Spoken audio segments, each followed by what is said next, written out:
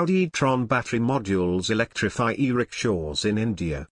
The German-Indian startup Nunam is bringing 3 electric rickshaws to the roads of India.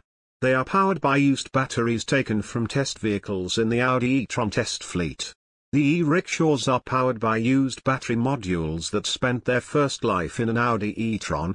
When used appropriately, second-life batteries can have a huge impact, helping people in challenging life situations earn an income and gain economic independence, everything in a sustainable way.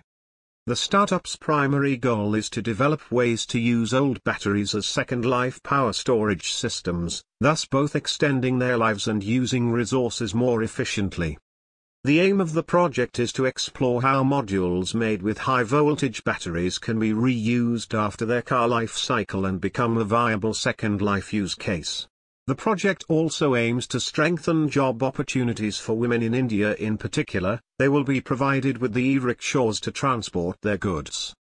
The e-rickshaws powered by second-life batteries are scheduled to hit the roads in India for the first time in a pilot project in early 2023. There they will be made available to a non-profit organization. Women in particular will be able to use the all-electric rickshaws to transport their goods to market for sale, all without the need for intermediaries. The e-rickshaws are powered by used battery modules that spent their first life in an Audi e-tron. When used appropriately, second-life batteries can have a huge impact, helping people in challenging life situations earn an income and gain economic independence, everything in a sustainable way.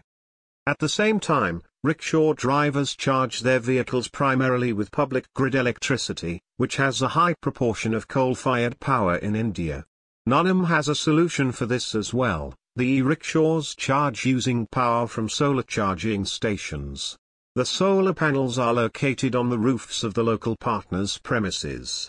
During the day, sunlight charges an e-tron battery, which acts as a buffer storage unit. And in the evening, the power is passed on to the rickshaws. This approach makes local driving largely carbon-free. The non-profit startup based in Berlin and Bangalore is funded by the Audi Environmental Foundation.